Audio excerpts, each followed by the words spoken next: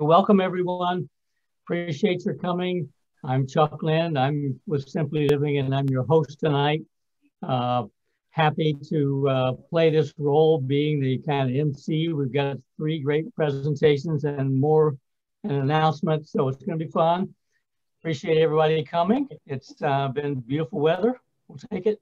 And we're going to start with, we have three presentations, and the first one is going to be from Mayda Sanchez. Mayda is the Executive Director of the Ohio Sustainable Business Council.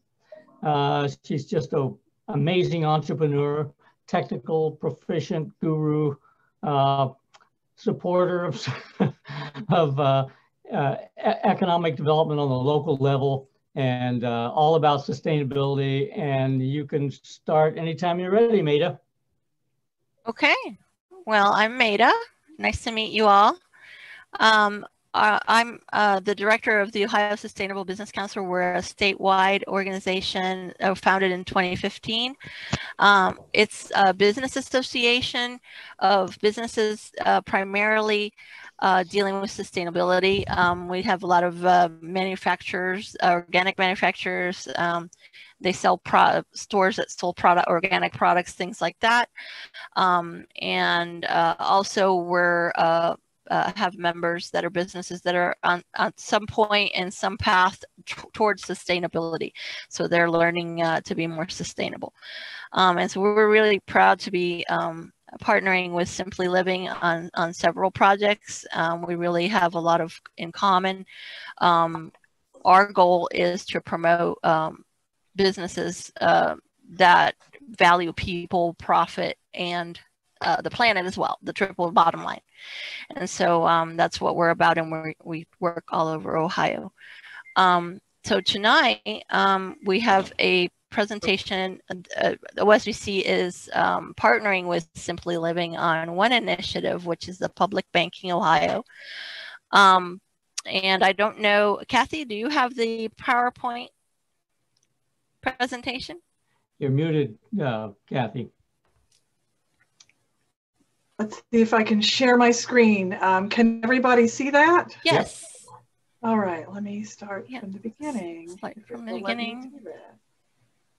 Okay. There we go. Yep. So our first slide, that's just our OSBC, osbcouncil.org is our OSBC website in case you guys want to learn more.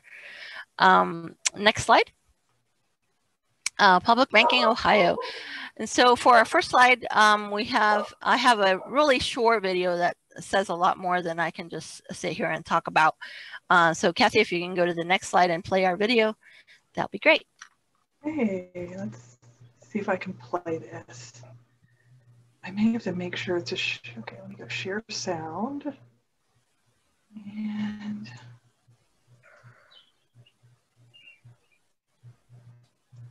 And it doesn't seem to want to play. I'm sorry, Mayda. Oh, it's okay. It probably opened in a new tab. Do you have another tab maybe that you can share? Not going? It's yeah, I've got too many things open. It's okay. Maybe I can just play it over here and maybe it'll work. Right. Oh, looks like there it goes. It's gonna work. There it goes. It's gonna take its sweet time, but yeah, it's okay. It's really short. It's a 2-minute video. It's a good video. Yeah, it's really illustrative of what public banking is. Let's see here.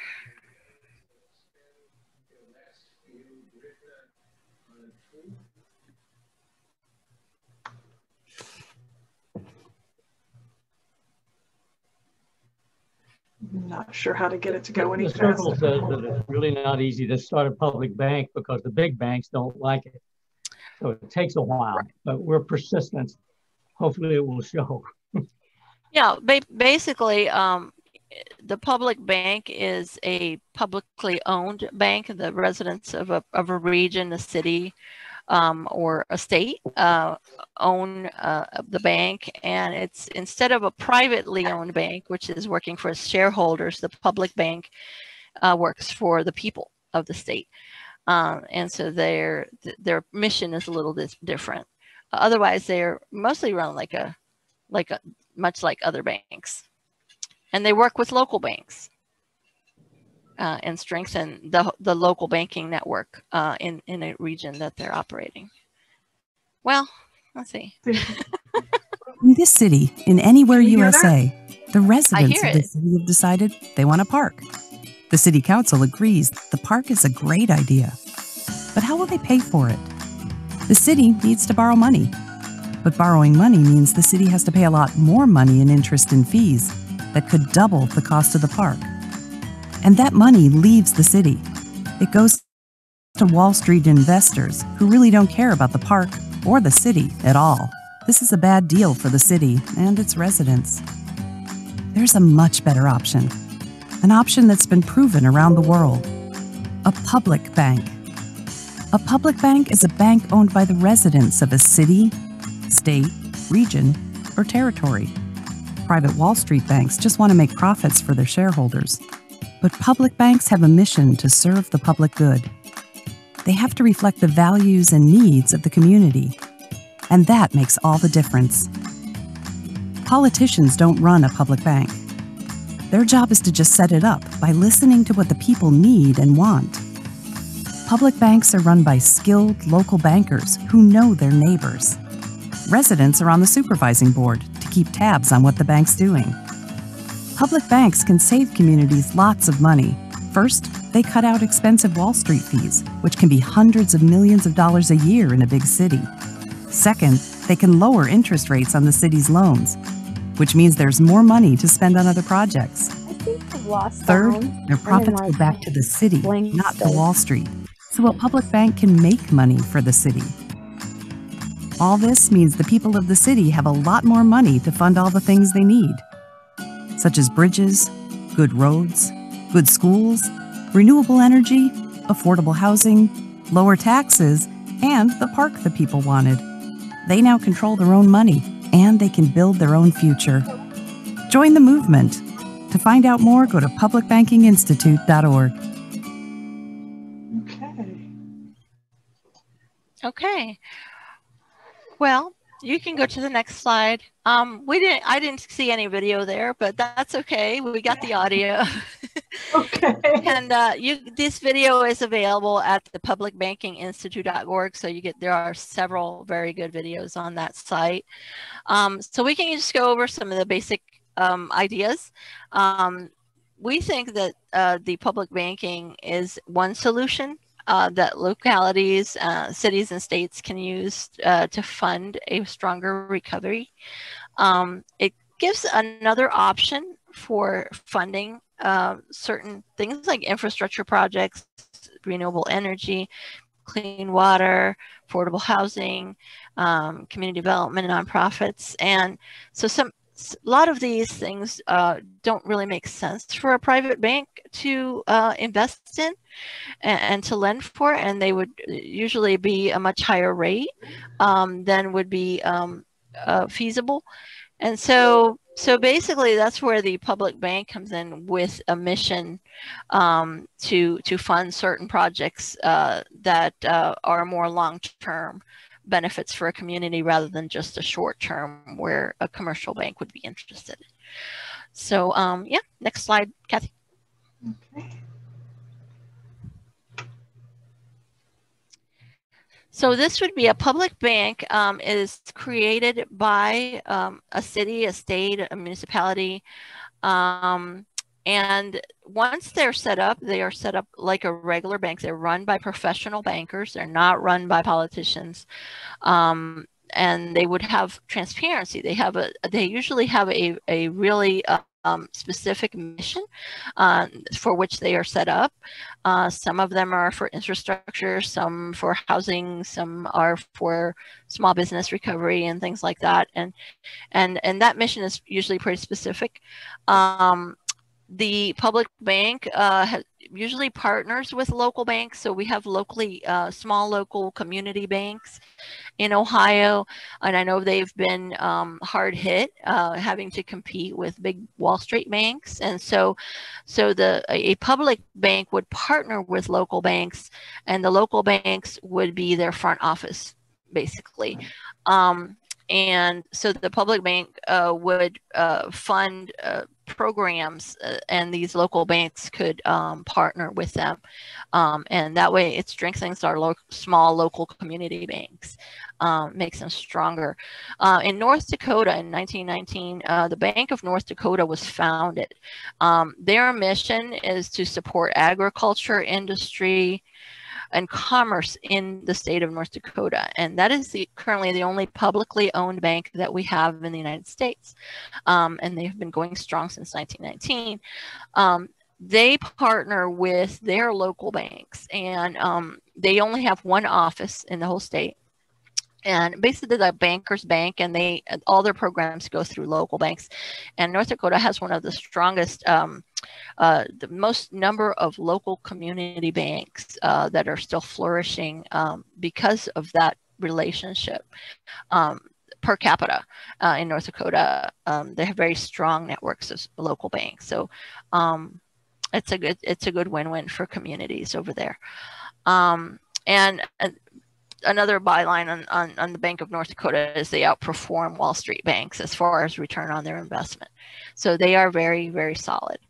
Okay, next slide. So who's in our coalition in Ohio? Currently, we have, of course, Simply Living and Ohio Sustainable Business Council. And then we also have Regionomics, our friend Bill Lafayette.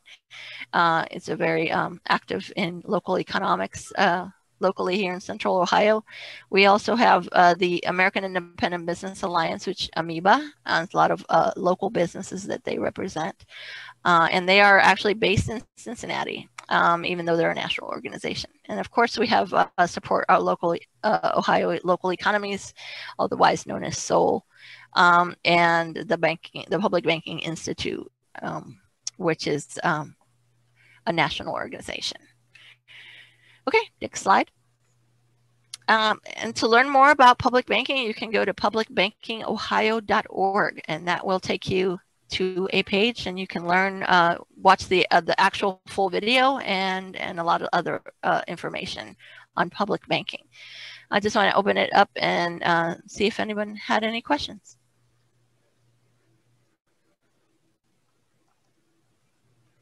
Anybody?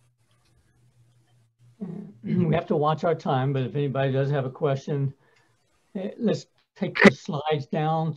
See, so quit that so we can see if anybody has their hands up. How do I raise my hand? Put it in the chat. Okay, so we have if you need to raise your hand, there's the little reactions button on the bottom of your screen usually. I'm not finding it. Oh, there it is. I've got both my hand raised and my hand raised. Okay. Okay. Bob, okay. Go ahead. Go ahead, Bob. So I was alive during the savings and loan crisis, and I'm sure that most of you were. And is there like the equivalent of an FDIC that insures public banks? Actually, the public bank can be required to insure with FDIC. Oh, so they are like a normal bank in most ways, except that they're owned by the state. So yeah, they can seek insurance through FDIC. We also have, oh, go ahead. Mary Jane? Yeah, I hope you can hear me. Yes, my name is Mary Jane Borden, and if you know about my relationship with the Free Press, I've been handling the marijuana beat here for about 20 years. Marijuana and banking is a very sensitive issue. There's a number of hoops that banks have to leap through in order to serve cannabis companies, and even if they're legitimate, like in Ohio, we have a legal system. Even those cannot get bank accounts necessarily because of the federal regulations, and I could go into those. I actually wrote an article about it in January 2019. Look, source it there. Can you tell me how and if the public banks can serve the cannabis industry? Well, I don't know specifically. Chuck, do you have any information on that? Yes, it's a big issue in California, for example. Mayda mentioned that and I'm also on the board of the OSBC, and so there's a connection there. Just to divulge that, but so I've been involved with listening to the a national coordinator call, and even though yes, many of the banks are set up for a specific purpose, and sometimes they could be done specifically for marijuana, because it's a big, as Mary Jane points out, it's an issue because the major banks don't want to process or hold for various reasons, and it's complicated, but it's still illegal federally, et cetera. So we have to deal with those issues, and the public bank could do that, and it's being explored. And I should say there's something like 26 states have something going on where there's a beginning effort to at the state or city and municipal level. So some of the cities have made real progress. You know, Philadelphia is one, and New Jersey's governor, Phil Murphy, ran on the public bank as part of his platform. They're moving it through the legislature there. Michigan, they're pretty active. So yes, a state bank like New Mexico, like North Dakota, can do any kind of. It's not limited to just housing or just renewable energy or whatever. It's a banker's bank that can loan to the community banks and the credit unions that have a need for a loan. And for example, just to give you an idea how broad it can be, students sometimes move to North Dakota so they can establish residency, renegotiate their student loan down to 1.5% because they're getting ripped off in other ways. So yeah, it's a very flexible system, and I think unless people have more questions, we can move on to the next presentation. Joe, we do have one more question. Okay, go ahead. Yeah, I'd like to know. I mean, it says your presentation says there's only one public bank in North Dakota throughout the country. What's been the deterrent? How come there aren't more of them formed? And my other question is, do these banks function like a regular bank? I mean, you know, I put my money in there. They have car loans and personal loans and home equity loans and things like that. What are they at? What does it offer? And you know. Great questions. Thank you. You want to respond, Mayda? Yeah, I can answer some of that. The reason for the Bank of North Dakota being the only one is because, as you can imagine, the commercial banks mount quite a resistance to the formation of more public banks. It's just one of those things where you need an impetus. Actually, throughout the country in the last couple of years, there has been quite a movement to form public banks again at various states. In fact, California passed a law just last October, or maybe it was a year ago, last October, to allow for pilots. They're going to be able to form 10 public banks in California in the next year or two, and they're treating them like pilot projects. But they finally have passed that, and they're going to be able to go forward. New Jersey has some legislation that's still pending. They're working on, the governor there, Phil Murphy, is very pro public bank, and so there is quite a movement and a resurgence in this public banking. Of course, it's an uphill battle because you're always going to fight Wall Street banks who are going to mount a campaign against any of that. To answer about what the public banks can do, they can actually, there depends on their charter, on what is in their charter for them to do. Some charters are more specific. They can focus on agriculture loans, farm loans, or student loans, or things like that. Generally, I think the model has been very successful in North Dakota, just to use them as the model.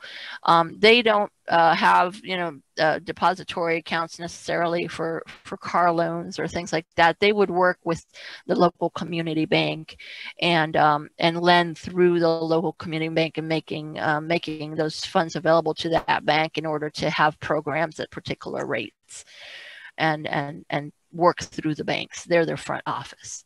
Can they be established by a county or a city? Does it have Yes. to be okay. It could be a city, a county, a group of counties. Thank you. We've held a couple of town halls, and we've had participation by Mike Stinziano and Liz Brown's office. So they're aware that we're on their case. My question, Chuck. Yeah, go ahead. Is we've heard the comparison with the private banks. How about the comparison with credit unions, such as Kemba? Yeah, credit unions can also participate, and so it's community banks and credit unions that are locally focused that typically make the arrangements for a loan through the state bank or the city or municipal or county bank. It could be Franklin County. It could be Morpsey, if they have the vision to do it. So we're hoping to create a movement of concerned citizens like everybody here, and as well as getting endorsements from other local groups that deal with renewable energy. We should have added Ready for 100. Sierra Club is interested in this, and so yeah, it's a movement. It's a process. We're working on it. We want people to sign up. They're going to create a little pledge for publicbankingohio.org, so you can sign up and learn more about it. And I also recommend the Public Banking Institute, which has an awesome website. A lot of great information, including a series of videos, which we're going to put up on the Simply Living YouTube channel if I ever get around to it. We'll have to be careful about time. So yeah, go ahead. Yeah, there is a mailing list on publicbanking.org. If you go there, it'll go to the public banking site and page on Soul. And there's a link there to subscribe to learn more, and you'll get our updates on there. Great. So thanks, Mayda. And Lynn, you're on deck. I don't know if well, Cathy's going to control my slides, I believe. Okay, cool. Okay, and since tonight is really about Simply Living, I just kind of want to state a couple things, that these are all the different types of things that Simply Living is involved in. And if you're not getting Chuck's weekly updates, please do sign up. And that it's all these bigger issues of that I hope that you will just kind of reconnect and see some of the great stuff going on at Simply Living. So support Ohio local economies. Simply Living has been so involved in supporting local businesses for so long, and even helping to sprout them, things like Local Matters and some other types of things, and all different types of businesses. But what this one particularly is support our local economy. And being a localist, that's been a 10-year, 12-year campaign. And if anybody remembers Small Business Beanstalk, that was going on in Columbus, but the whole thing of how do you connect people with the different small businesses that are going on, and that's really a renewed project with Simply Living. So if you want to go ahead, Cathy, go to the next slide.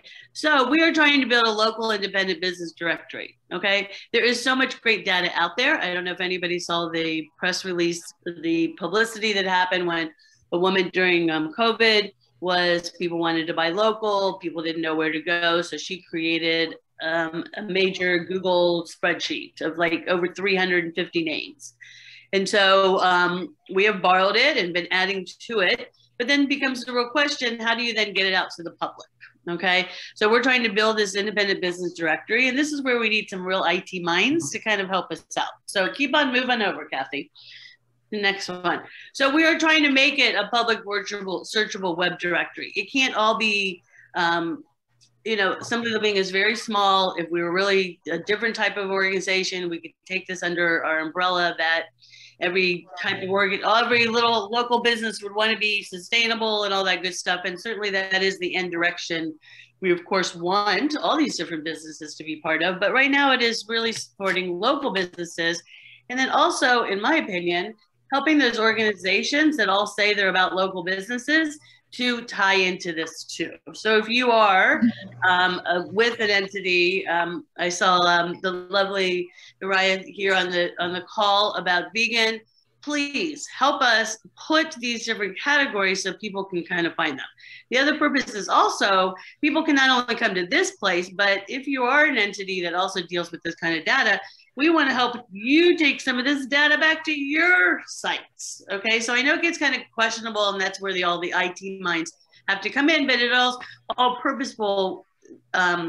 In one place, how can we collect it so that we can all utilize it? And there's lots of this. Honestly, could be a whole evening in of itself, just talking about how we all take our member organizations, bring them together, but also along the way remind people they are part of our members, but they are in the end businesses in the community trying to do something, make a business every day. So go ahead and go on, Cathy, please.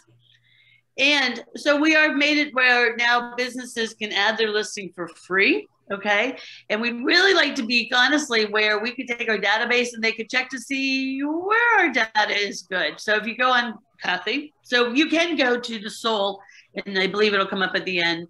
So currently we have 500 listings, okay? The spreadsheet was great. It didn't have all the data that public needs, but it had a lot of great things. And the other thing that we really want to take to the next level is not only are they local, but how can we also get them to be more sustainable and also being proud of some of the things that they might be doing, like recycling their food waste if they're restaurants, or just a variety of different things. So again, we have already a database that we've started, but we do need people to kind of help us get it to be more presentable and also help direct our public, because that's really what it all comes down to. So go ahead and go, Cathy, the next one. And so if you can help us, there's the directory you can look at. You can contact myself or any of us with Simply Living, because it is that bigger, trying to get the bigger picture, but also with all the little details, because we want to direct people to our businesses. But we also want our businesses to be able to start looking at these things and being recognized that they are being acknowledged, because they are trying hard to make a difference, not just be in addition to being a locally owned business. And go ahead and, so this is where you can add on. And it is, like I said, much more complicated than what I've kind of thrown out here. And that's really, honestly, again, those who really like IT or truly have some of their own little databases of their collections, please talk to us, because that's the one thing about Simply Living. Please note, we cannot do these and create these things. These are our ideas and things that we want to help connect the silos of our communities to work together. So I think my 5 minutes is up.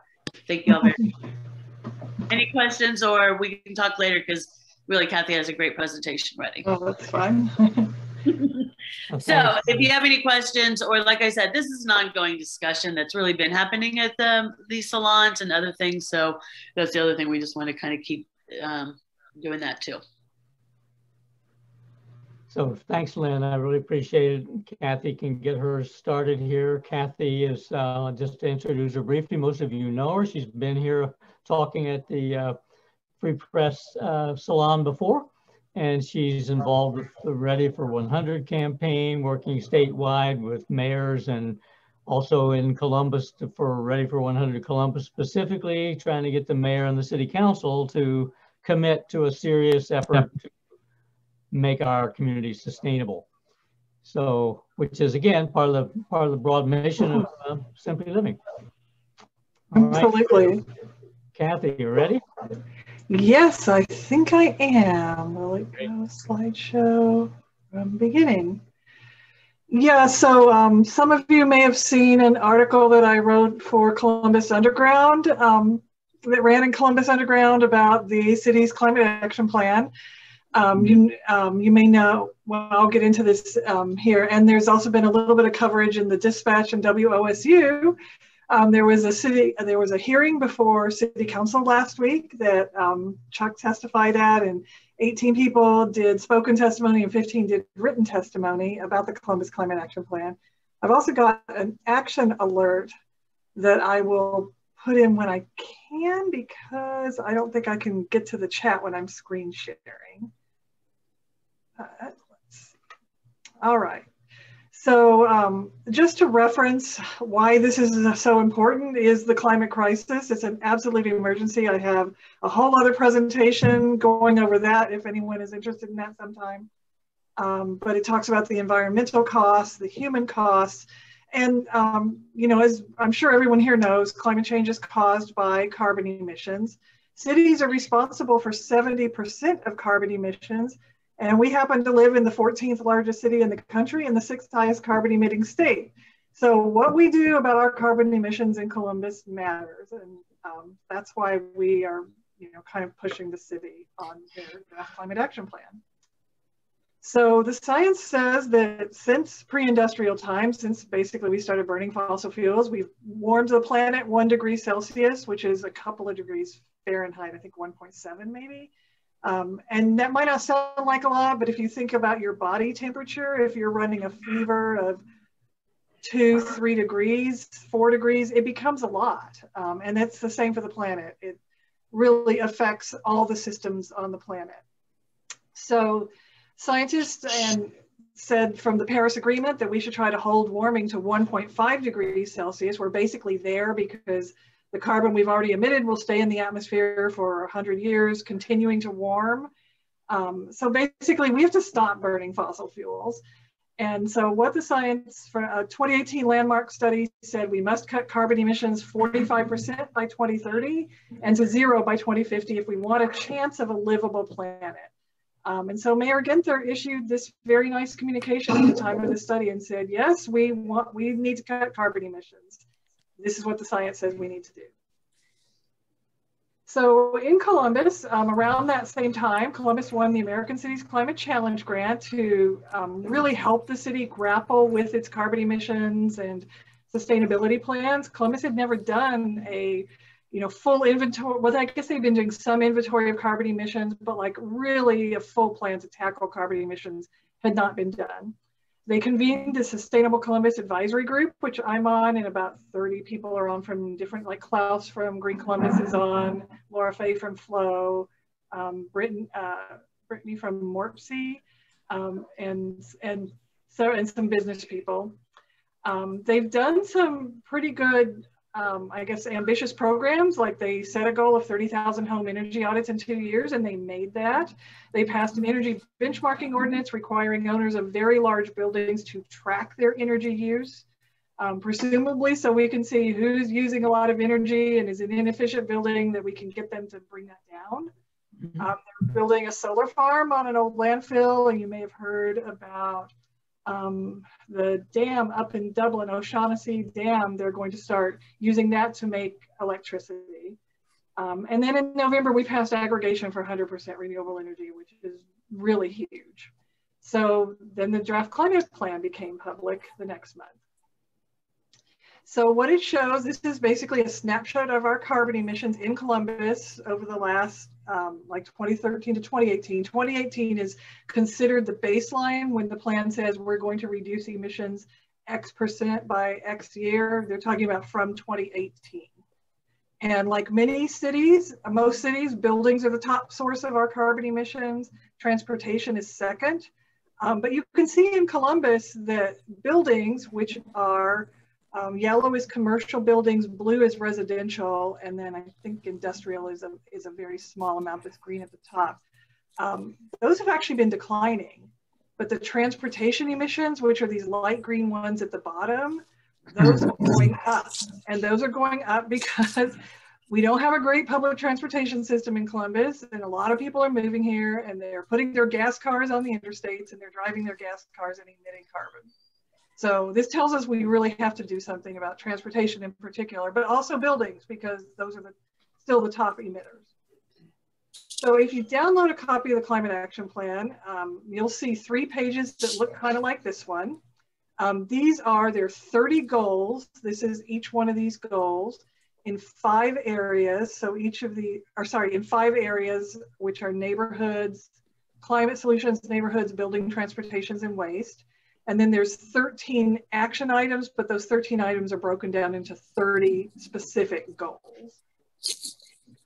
But the overarching goal of the climate plan is to cut emissions 25% by 2030, which we're glad they're cutting the emissions, but we think it needs to be in line with science. Science has said 45%, and you can see that if we're lowering it 25% by 2030, that we still have a long way to go to get to 0 by 2050. We're kind of kicking half the can down the road, if you will.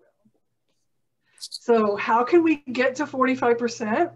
Okay, so this is just back of the napkin, figuring out that I kind of did, but you know, we can definitely do more than what's in the plan. But step one is community choice aggregation, which is in the plan, and we're already doing that. This is actually really huge, and the Columbus has a model program for what other cities should be doing, because this is all electricity to be supplied with 100% renewable energy through local build-out wind and solar projects in Ohio. And it's also going to generate 1.5 to 2 million in community grant funds that we can use to help residents make energy upgrades for workforce development. They're talking about a possible green bank in there. I don't know what's going to happen with that, but it's going to reduce our emissions in Columbus around 12%. So there's 12% right off the bat that we are already going to be doing. So the next step would be buildings, because obviously buildings are, you know, where a lot of emissions are happening. And we think there's several areas the plan could increase its goals here. So one is, there's one goal about increasing building efficiency in Columbus. And their goal is basically 10% by 2030. And we think that needs to be at least doubled. Residential energy efficiency is important for low-income people because they have a high energy burden. And that's because a lot of the buildings they live in, whether they're renting or owning, are very inefficient. And so help people make energy upgrades so that it saves them money on their energy bills, and that puts actual money in their pocket. Commercial is already reducing its emissions. They need to keep doing that. It saves them money as well. City buildings are totally under the city control. The city can do this anytime it wants. And building efficiency is a huge bang for your buck in lowering emissions. So we think if they double that goal, they could reduce emissions potentially as much as aggregation is, like another 12, 13%, something like that. So another area in buildings is net zero buildings. And this is a picture of the Cincinnati District 3 police station, which is a net zero building. Cincinnati is very proud of that. In the climate plan, it says we're going to pilot 4 city buildings that are zero carbon by 2030 and have zero carbon design standards in 2050. And so we looked at what are other cities doing? Well, DC is going to have those zero carbon design standards by mid 2020s. Portland is saying all new buildings must be net zero by 2030. New York City is saying all buildings, old or new, must be net zero by 2050. So we think Columbus could do that. We could make these design standards. Now, in Ohio, cities are not allowed to require higher building standards than the state has, but they can incentivize it. And one way they can incentivize it is developers shouldn't be getting tax breaks unless they're building net zero or minimum LEED certified. That the city it's giving away a lot of tax breaks, as Joe here knows very well. We need to be getting something for those tax breaks if we're going to give them away. And that could save some more emissions. Another area is residential solar. So the city's plan says 10 megawatts of residential solar by 2030, 500 by 2050. And I actually had to ask, is that a typo? And I was told, no, that's not a typo. And so other cities have installed a lot more. So through incentives or bulk purchase programs, Los Angeles installed almost 250 megawatts in 5 years. Now you have to fund that, especially if you're supplying incentives. But we could do, if an average house is a 5 kilowatt system, many houses are bigger. So that would be, if we wanted to reach 200 megawatts, that would be around 40,000 home installations. And we just did 30,000 home energy audits in 2 years. It seems like we should be able to do 40,000 solar installations by 2030. So the other area that's big is transportation, and this is especially important in Columbus. So there's a few things under here we looked at. One that surprised me was electric vehicle ownership. So the city's goal is 10% of all car registrations by 2030 should be electric. But the projections from like really mainstream places like Bloomberg and Deloitte say that in the United States by 2030, about 28% of sales will be electric. So we think the city should at least be able to put what the projections are in their plan, and probably more, because we have Smart Columbus, whose one of its entire purposes is to get people into electric vehicles. And so that also means building out more charging stations. But if you get people out of gas cars, and that, you know, and also by then we will getting more of a used market in EVs. There is some used market now. My first EV was used, but there needs to be a lot more of that. And once electric vehicles kind of become a thing, that's really going to cut down our carbon emissions in Columbus. The other area is city vehicles, especially buses. So the draft plan's goal is to pilot 30 city heavy-duty vehicles, but half the buses in the world are going to be electric by mid-2020s. And electric buses save cities money, not only because of the fuel, the less in the fuel cost, you have a little bit of electricity, but it's not comparable to gas, but also they're almost no maintenance. And that's true of an electric vehicle as well. They're just almost no maintenance. So we think the city should be moving half of its bus fleet to be electric by 2030. And that this would, again, save a lot of carbon emissions. And then a related area is vehicle miles traveled per capita. So the city, its plan is to reduce that by 15%, and you do that by building out public transportation, by having safe sidewalks, bike lanes, having telecommuting options for people. And even just raising their goal just a little bit would again save more carbon emissions. So a climate plan is not just carbon emissions, it's also about equity. And we know that the people who've done the least to cause the climate crisis are often the most affected and the least resilient. That's true worldwide, and that's also true locally in Columbus. And that's why the plan has this sustainable neighborhoods section. So they have several goals about mapping out resiliency hubs, which is like, say, a building that people can go to if there's a huge cold snap, they can go to warm up, or if there's a heat wave, they can go to cool down, or if, you know, the electricity goes out somewhere, there's a place where the power will stay on. Another goal is to identify gaps to access to green space, or an assessment of physical vulnerability, like where is it going to flood, for example. And all these, we need to do all those things, but the climate plan says we're going to do these assessments. We're going to take until 2030 to do the assessments and not fix anything till 2050. And we think that the assessments can be done in a couple of years and then fix everything by 2030. And that's really important for equity. I'll kind of skip this one. There's several other low goals in there, and I can talk about that in the Q&A if you want. There's several things that are missing as well. There's no mention of green roofs. There's no mention of community gardens, which of community gardens. Cleveland has a special zoning designation for urban farms. And we are losing some community gardens that are really points of pride in their neighborhood, and they're getting bought out and plowed under for development. And that's wrong. That's not the way we should be going. Community solar is also missing, and that's something hard to do in AEP territory because of Ohio law, but our municipal Columbus Division of Power could do it. And we're asking the city to think about using their Division of Power in a creative way. Also, lead pipe replacement. We have 30,000 homes in Columbus still served by lead pipes, and those need to be replaced. Columbus also is working on a big transportation plan called Link Us, a corridor plan that would funnel development into corridors. They're actively working on the Northwest and the East-West corridor now.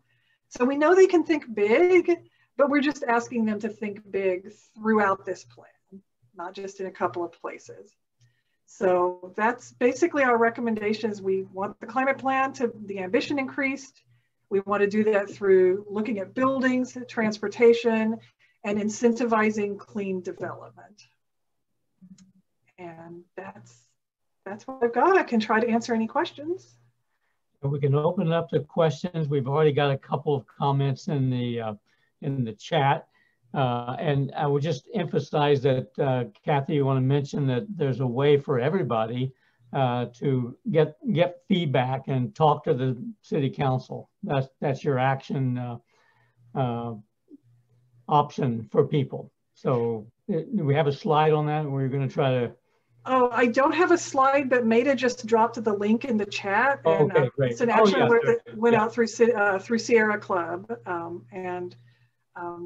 We'd love you to take action. Just click that link and take action with that. And that'll send a letter directly to every member of City Council and several people on the Sustainable Columbus office. And if you look in the chat, you'll see some comments about bringing the trolleys back. We have a start. So take a look at that. Tom Over has commented that you're not serious unless you take into account veganism. Thank you. We have Araya here. That's not included in the plan. Yeah, there's nothing about food. And that could go with the urban gardens too. And yeah, veganic agriculture. Mm-hmm. Yes. For example, that brings us to tie in with a local bank. A public bank would provide low interest loans to people who are starting vegan restaurants, starting almost all the local organic farmers doing urban farming are not making enough money to satisfy. Right now, we're subsidizing the big farms and not investing in our small local urban agriculture. Absolutely. Okay. So I think now, can we take the slide off so I can see who's got their hands, so everybody can see whose hands are up. Okay, we got to, okay. So I think, Steve, you had your hand up. You want to unmute and ask a question? Bob was in front of me. Bob, you want to go first? And then I think Joe's after me. I don't know, Joe, was that right? Yeah. No, you don't. Okay. I've been on a solitary crusade since this arrival of COVID-19 because I'm a non-driver and I really resent having to find somebody to drive me to a testing site and then their car is idling for 20 minutes as they go around a circle and all these additional hours of use of cars and parades have become car events and other forms of transportation are being overlooked more and more. Is there any group or people that are on the same crusade that I feel like I'm a solitary crusader on? Oh, wow, like an anti-car crusade? Or, well, I mean, you know, to get a test for COVID, I have to find somebody to drive me over near Riverside Hospital, and their car is not only driving me there, but then it's idling for 20 minutes as we move around a circle, and there's a lot more carbon emissions because of that. Yeah. I can't walk up there myself, and there's other things besides COVID tests.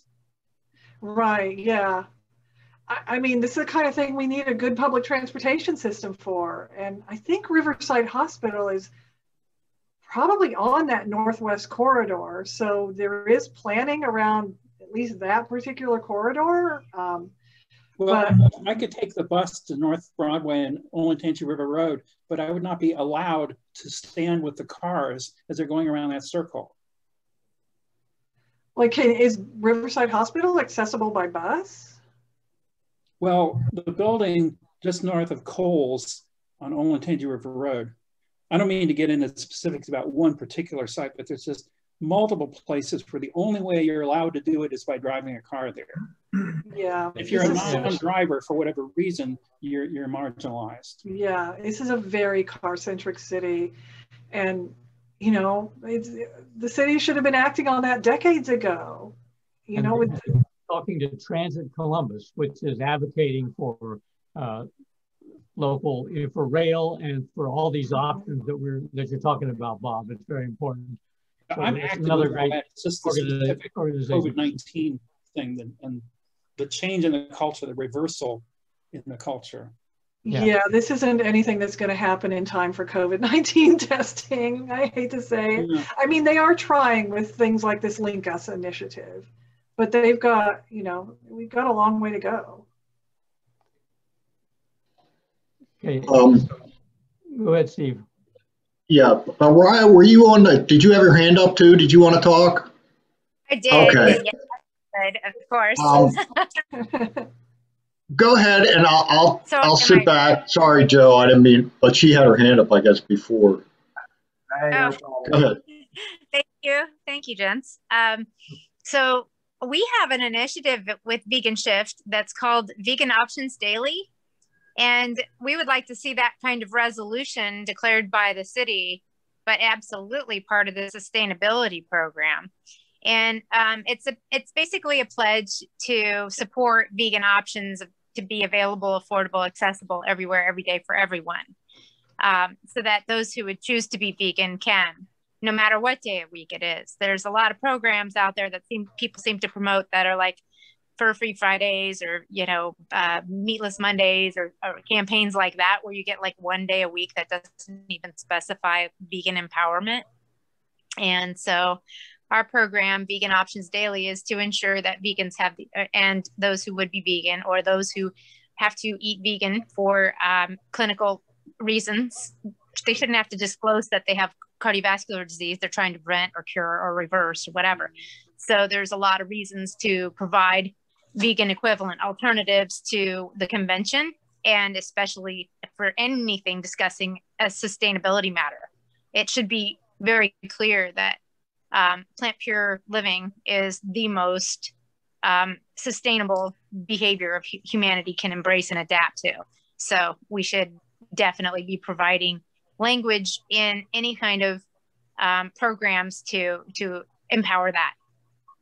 Right on, Araya. And you know what action to take now, right? Follow that link in the chat and make your point to the city so they'll get that feedback. Okay.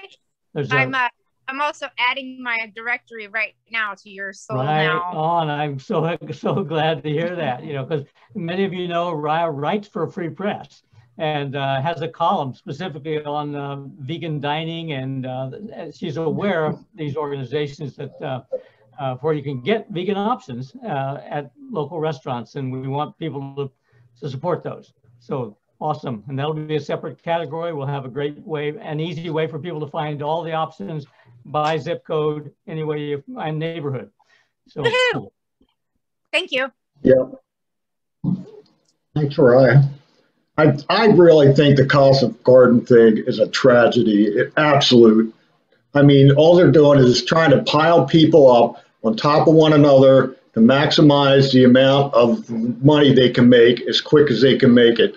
Another thing I wanted to bring up was that they had 161, they built that out to Newark, and they had that center strip on it. I don't know if Morpsey was planning to put mass transit in the middle of that, or they just said maybe later, whatever. Maybe Joe, you can talk to that or had an idea.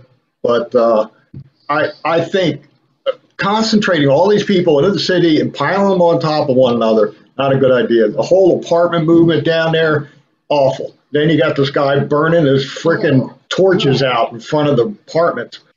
Like, what the hell, Dude, it's not like we're not having any global warming problems, are we? Anyway, I'll get off. Thank you. No, that's great. You want to comment, Joe?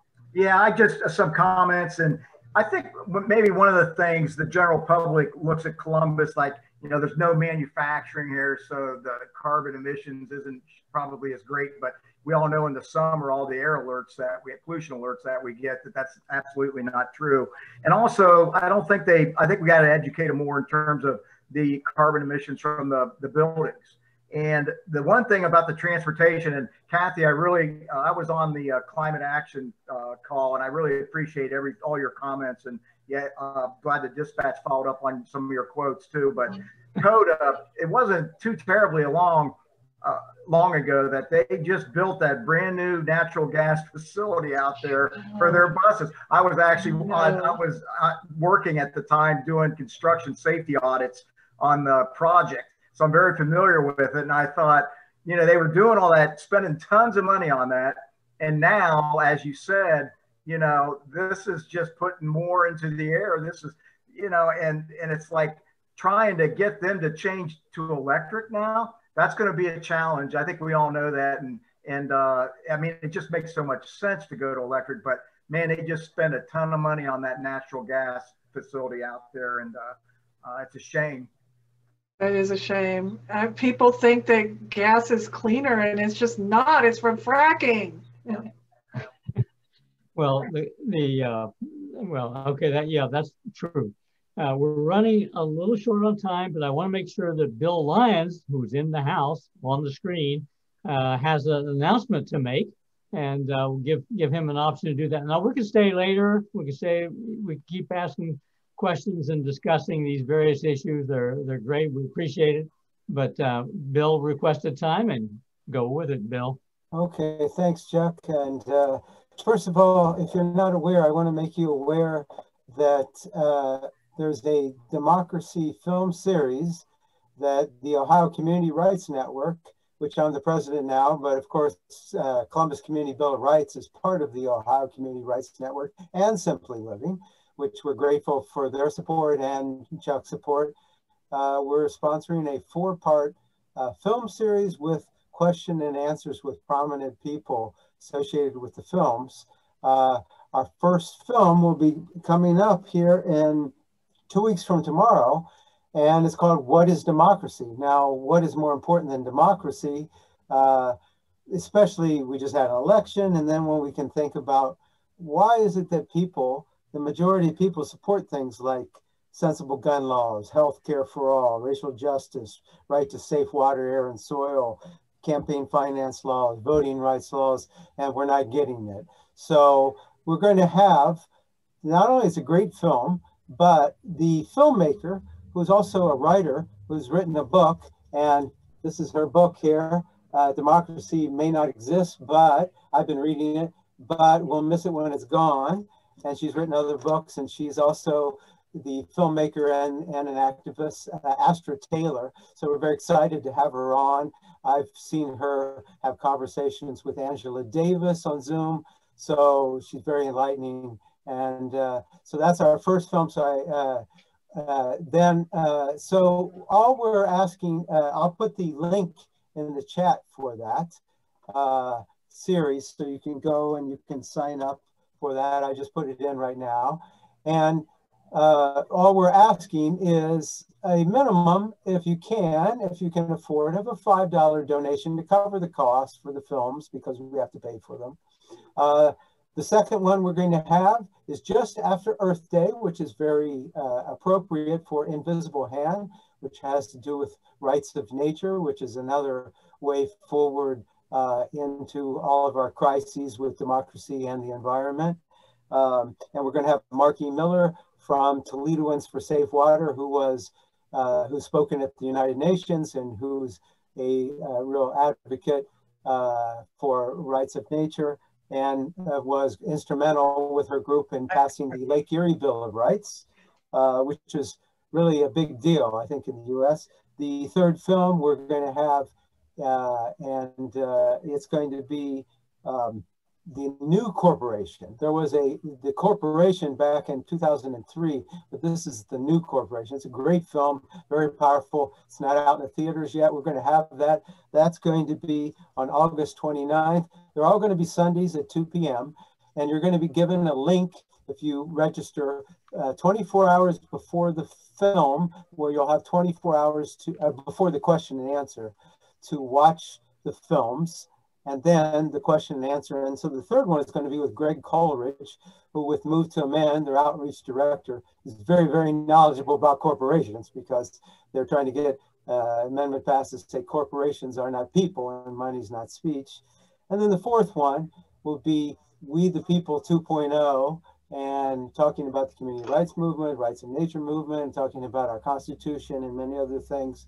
And we're going to have CELDEF organizer and Ohio Community Rights Network member Tish Odell, and that's going to be October 24th at 2 p.m., one week before Halloween. So please check that out. Go. We're asking for, if you can, a minimum $5 donation for the films, and then the question and answer, and we're going to have great people on. So our democracy, we really need to get that discussion going, and we welcome all of you to be part of it. Thank you. Thank you, Bill. That's awesome. And Simply Living is partnering with the Ohio Community Rights Network, and so we'll help promoting that, just as we're partnering tonight with Free Press. We're happy to partner with other organizations. We need to do a lot more of that so we can get a consistent, progressive voice that all of us, you know, yes, we can. We have all these great groups, progressive groups in Columbus. We need to have the ability to get the word out to everybody and then start making democracy happen right here. So we don't have these monopoly capitalism influencing the public bank, all the kinds of things we want to get done, make it happen. We've got to like have the democracy to elect the people to make it happen. Steve's been tracking the stack. So who's next? Steve, Chris Harden, you there? I'm asking him to unmute. Chris Harden? Yep, I'm here. You're up. Can you hear me all right? Yes. Oh, great. Well, tonight's groundbreaking for me because this is my first ever Zoom call. So, woohoo! Anyways, some of you might know that I'm a former Simply Living board member and also a former office manager. And my next comments are directed primarily to Cathy. About 3 to 4 months into this COVID situation, I got to thinking, how much has COVID affected, now I'm going to use air quotes, in a positive way to decreasing the amount of carbon emissions based on the fact that people are not driving their vehicles as single occupants, office buildings, people are telecommuting, public buildings, same thing. People are not dining out at the as often as we have been accustomed to. So I wonder if there's an organization, whether it's globally or nationally, that's actually tracking what's happened over the course of these 14 months when life has changed. You know, we've had fewer planes in the air, fewer cruise ships in the water. So I'm just going to leave it there for Cathy to respond. Yeah, actually, there has been some research on that. I remember seeing it, so I Googled while you were speaking, and basically the bottom line is, yes, COVID has reduced some emissions, but not by a lot. And if we go back to normal, they're just going to come back up again. And so really, we need to see this as an opportunity to transition into the world we need. I mean, I know it's very nice when we can all get together in person, but personally, I like telecommuting. I like just having to go to my desk and not having to fight traffic to go to work. And I'm working with people in Wisconsin right now that I've never met except through Zoom. And I hope I can go there and see them sometime, but we're doing a lot of great, like you can work with people anywhere on Zoom, or, you know, not just Zoom, but, you know, in telecommuting. So I'm hoping that, you know, some of what we've learned during this will stay with us, that people will have flexible telecommuting options, because before they were told, well, you could never do that job from home. Well, watch us, you know, we're all doing it from home. So, oh, I said I would put that article, this is a study from Nature. And so that's what I guess the research shows, is that it did cut carbon emissions some, but not as much as we would have thought, and it's kind of bouncing back. And I see that the MORPC has an air quality report. There's a link in the chat. One of the things I've learned from the Columbus, the community rights people in general, is that the clean air, for example, the Environmental Protection Agency is now, they often call it the Environmental Permitting Agency. In other words, it's a question of how much pollution can they get away with? You know, like, no, we want clean air, clean water, and soil that isn't poisoned to make the food we grow. Just ranting. Other question, who's next in the stack?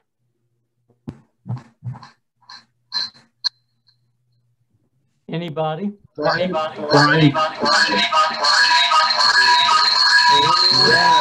I am.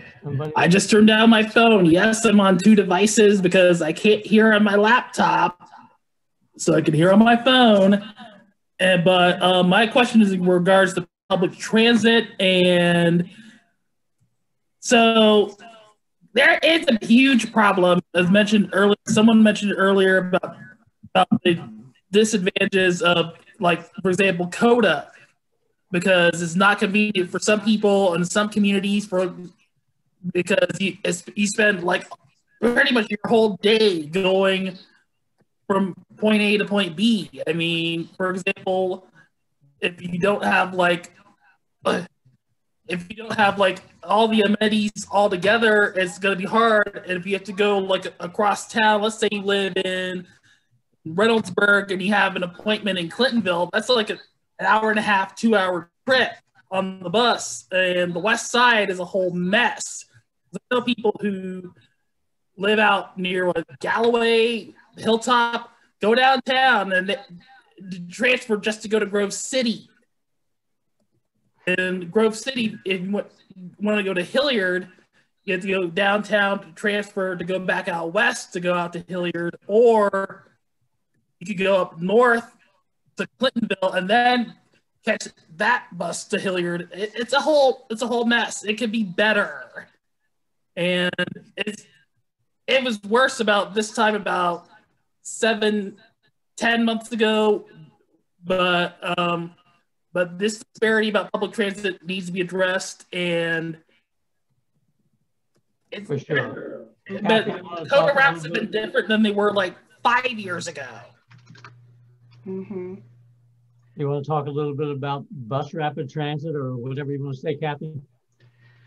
Sure. Well, I'm going to put a link in the chat to the Link Us plan, which is the corridor project that I referenced at the end. Mm-hmm. And that seems to be like kind of how the city managers are envisioning the future of Columbus with development, transportation, jobs. So concentrating everything in these corridors so that it would make public transportation and getting people from point A to point B a lot, I guess, easier, because you're working your job and where you live and where you like might go shop or out to eat. Like they're kind of everything is along these corridors. And then within those corridors, they're looking at bus rapid transit to get people from point A to point B. So be a bus rapid transit or BRT, it's sort of like trying to make riding the bus as rail-like as possible. So like you buy your tickets beforehand and you have same level boarding, you have covered stations that's like where you buy your tickets. So you're not fumbling with your money getting on. They get preference for the lights. So they move quickly between stations. And so it's like kind of making riding the bus more like riding the train. And there are other cities that are using this to great effect. Cleveland has a bus rapid transit system with their health line going between, I guess, some of their hospitals and the Cleveland Clinic. So if we can truly do that in Columbus, the meetings that have been had on Link Us so far, there have been a lot of people there pushing for light rail, and I was one of those. And it may be that they will kind of start with designated lanes for bus rapid transit, but once they do that, like then they could easily, like, but at some point they could switch that to light rail. But I think that's kind of how they're trying to solve this issue of, so many people moving to Columbus and not a great public transportation system as we, and currently, and trying to make that better. So I would say get involved with the Link Us and let them know your feedback on that. And yes, I agree, Columbus needs light rail. We're the largest city in the country with no form of rail. And then we need high-speed rail between the cities of, the 3 Cs and, Pittsburgh and Chicago and Dayton, like other countries have. And the light rail, or not the light rail, the high-speed rail between cities would help bring down the amount of air travel, because it's really good for like the short to medium long haul trips. You might still fly like cross country if you were flying to San Francisco or something, but like to go to Chicago, you could take a train and it would be a lot faster and easier. Yes, and I have a daughter in Chicago, so I want that. Just a comment back to the public banks, they can do low interest loans for infrastructure projects like light rail.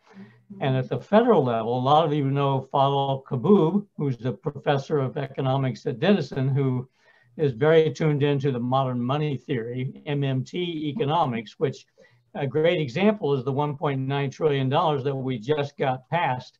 So you see they can do that without inflation.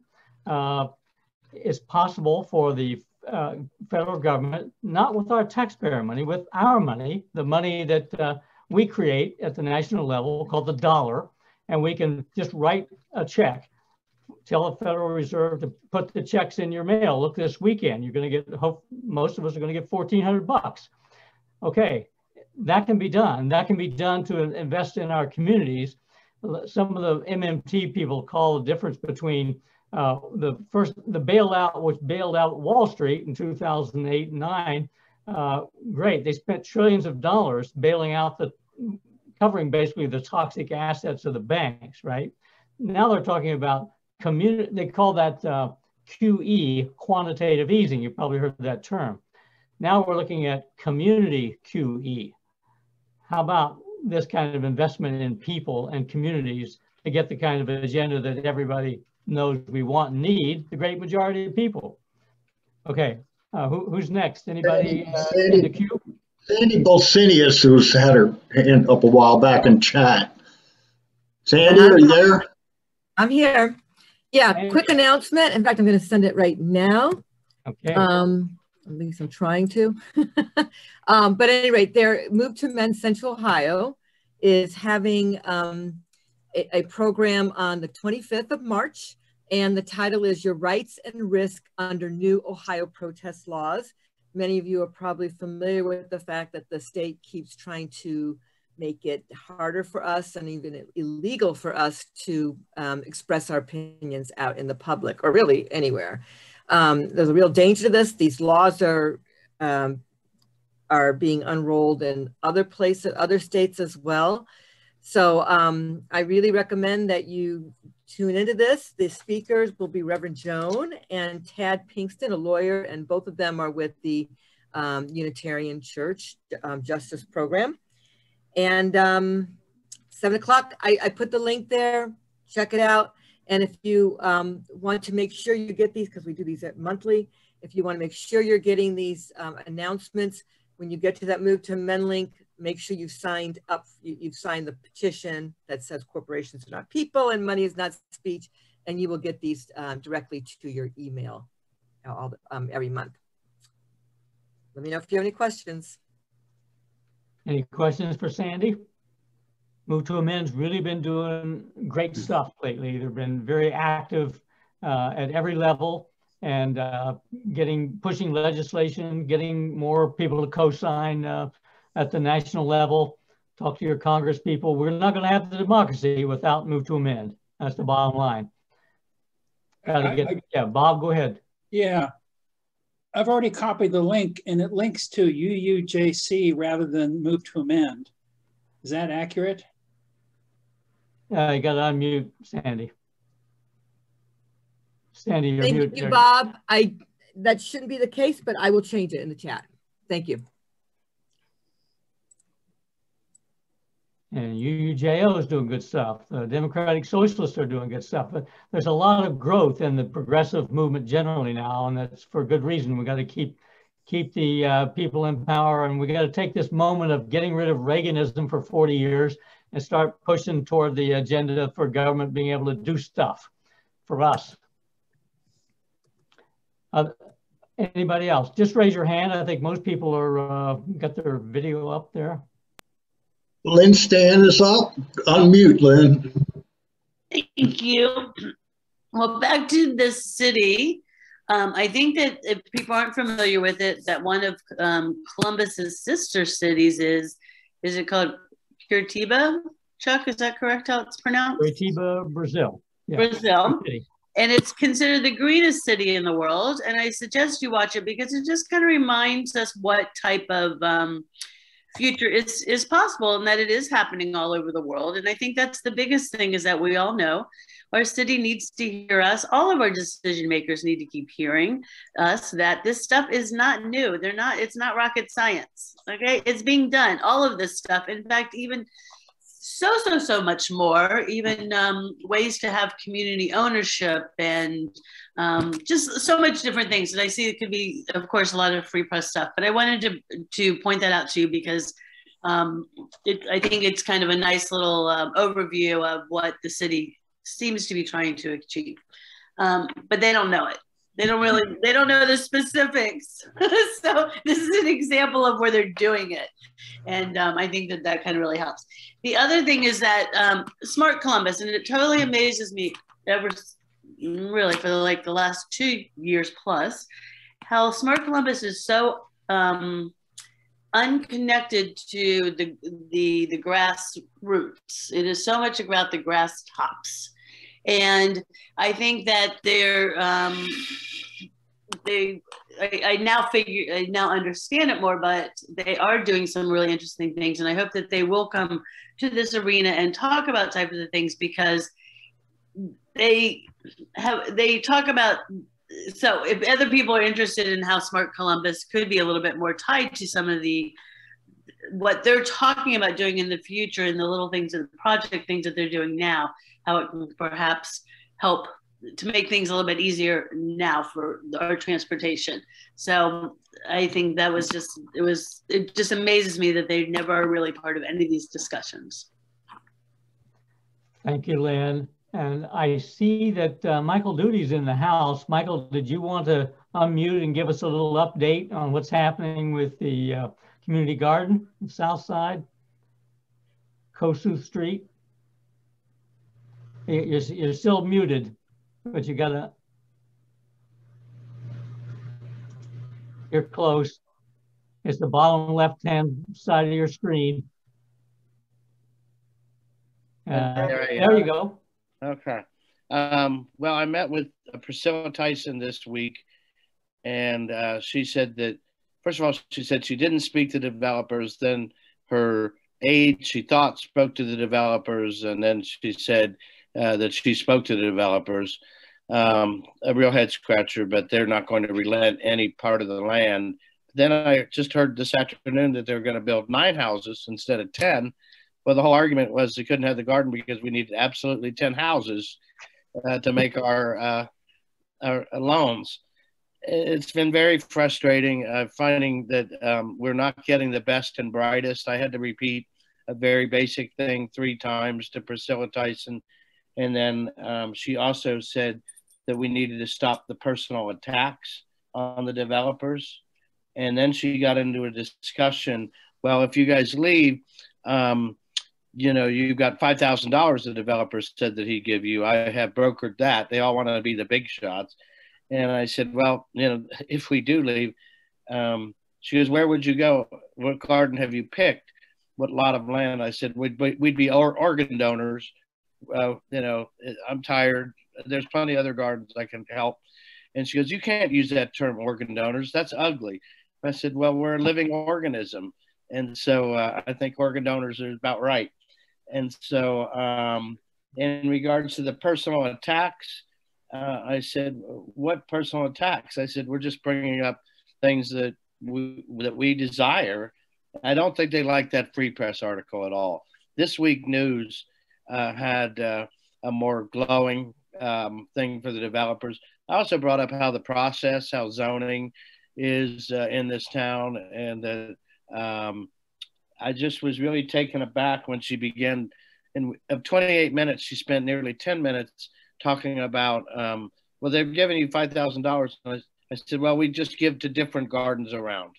And she goes, oh, then maybe, I think they'd probably only do $1,000 in that scenario, because you need to go, the whole thing is you're going to move the garden, but to another place. And I said, well, why don't you just leave that between them and me? If that's the case, why are you getting involved? And she says, well, because I've talked to them and $1,000 sounds fair to me from them to give you. I said, you're doing their bidding. She was very offended at that, but I called truth to power. and she was doing their bidding. The whole thing is we're very much for affordable housing, but not on this situation. And it is what it is. At some point, you guys are one of the first to find out. I'm still going to speak in front of council and have 2 other speakers because even though we're going down with knowledge and honesty on our side. So that's about it. If anybody has any questions, yeah, it's been very interesting. And when a guy named Curtis Davis is the zoning chair for the Southside Area Commission and owes tens of thousands of dollars in back taxes to the city of Columbus and the state of Ohio, I don't get it. Well, Michael, you've done an outstanding job, and we should not go down. We don't even want to. We need to use this as a prototype example of how the city operates with developer input and support. Oh, they claim it's already it's a zoning issue that we have no control over. Developer can do whatever they want in their property. Yeah, that's the model. And so we need to disrupt that assumption. Pardon my dog. That's my dog. I gotta go get him. Your dog, because I have a dog that barks all the time. Well, thank you, everybody. I'll be back in a minute. All right. You know, what's really hypocritical is the fact that, like Cathy mentioned earlier, they're talking about the need for community gardens for climate action. And then at the new $25 million Lynd Community Center, Local Matters is going to be involved with a community garden there. They're going to build one and have food for the people in that area. So what hypocrites, you know? So the city won't go to bat for Michael, but they'll talk about the need. And I mean, it just makes me sick. I just had, and I had some announcement, just a quick announcement. Go ahead, Joe. I think most of you are aware of the fact that they're building a new county jail, like $300+ million out there on Fisher Road. You know, the jail downtown is well, in better terms, it's a shithole. I think everybody knows that. Maybe you've heard about experiences. But regardless of that, I just wanted you to be aware that here in the very near future, they're actually I'm sorry, jumping ahead a little bit. The new jail is going to incorporate a dedicated section for women, and it's also going to have a detox facility in it. I mean, they're trying to really make this jail, build it the right way, and to help prisoners when they get out, to help them, get a job and things of that nature. Myself and Amy Wicks's mother and several other people, probably you remember Amy Wicks's name. She was just out there every day, every minute of the day, advocating for prisoners' rights and addicts that were in jail, trying to get them help and such. We're trying to get either that women's pod or the detox facility named after her. And so we're working on a campaign for that. We're going to be petitioning the county commissioners and the county administrators. We're going to be sending out letters. We've already kind of started it so far, but Amy passed away a couple years ago. I think Bob might still be on the call, but he interviewed her on his show. I think it was only a couple of months prior to her dying. And I mean, if any of you remember her, she was all over social media. She was, in everybody's ear, Ron O'Brien's, I mean, just every politician in the city about trying to do the right thing. And many of the things she advocated for are being used at that jail. Vivitrol for prisoners when they were released that were addicts, to get them a head start, to get them clean, to get a job and things like that. Now they have a Vivitrol program.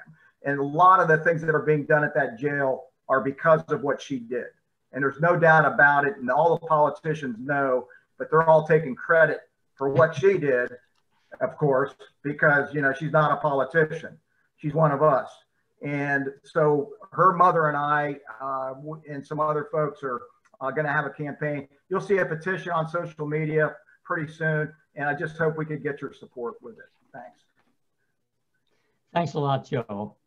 Are there other announcements that's coming up on 8:30 here?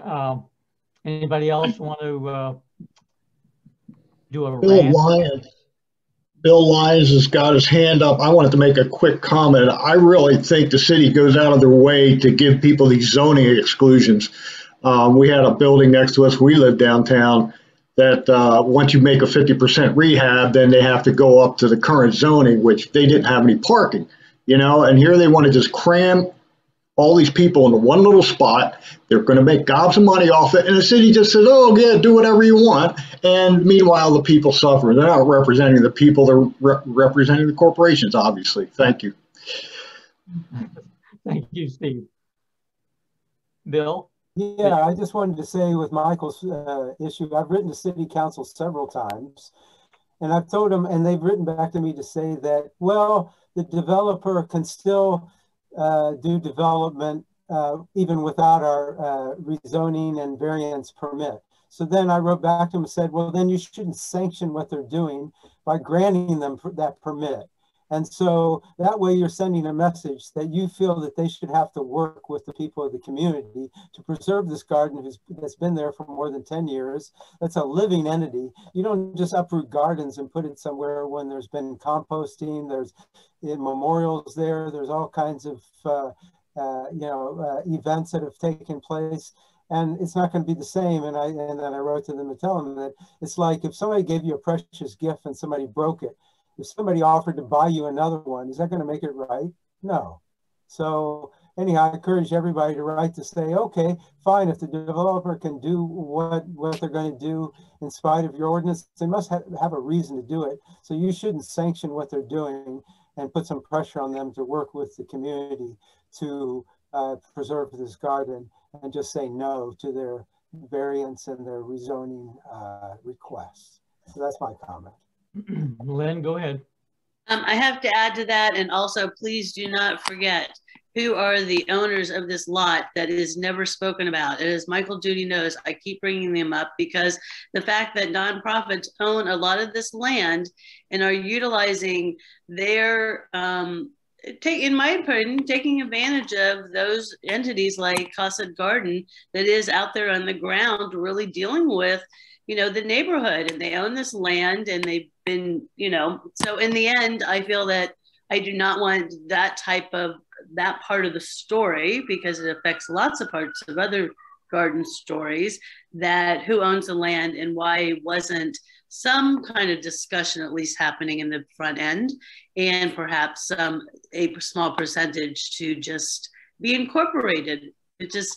Yes, please don't forget that part. Thanks, Lynn. Okay, it's 8:30. I appreciate everybody's being here. It's been really fun. It's been an honor for Simply Living to host for Free Press tonight. We love the Free Press. We want to be supported. Support us, support the Free Press and Simply Living if you can, and the Community Bill of Rights, all the good things. If you get your $1,400 check, take $100 out and put it to some nonprofit grassroots work, including WGR and WCRS.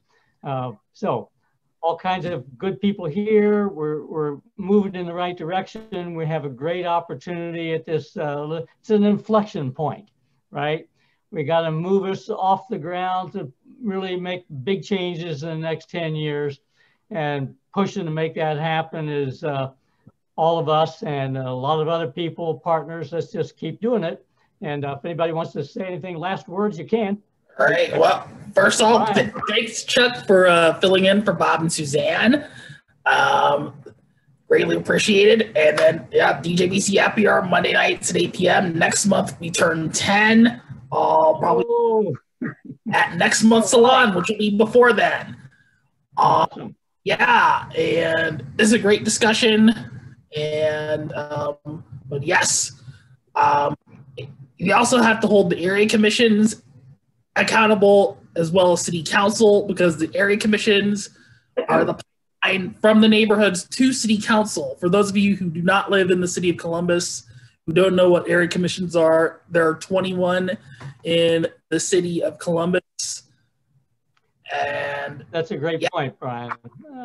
I served for several years on the Northland Development Commission, which is what functions in Northland with 28 community groups as part of it. And so I know exactly how it works. I mean, there's, we get together and the developers come in with a request to make a change, even if they don't agree to what we recommend, then they just go to city council where they got 7 people. They've already bought off several of them, so they can still get their way. So we need to change the structures. We need to change, but as like the politicians like to say, make me do it. Okay, so that's our job. We got to make them.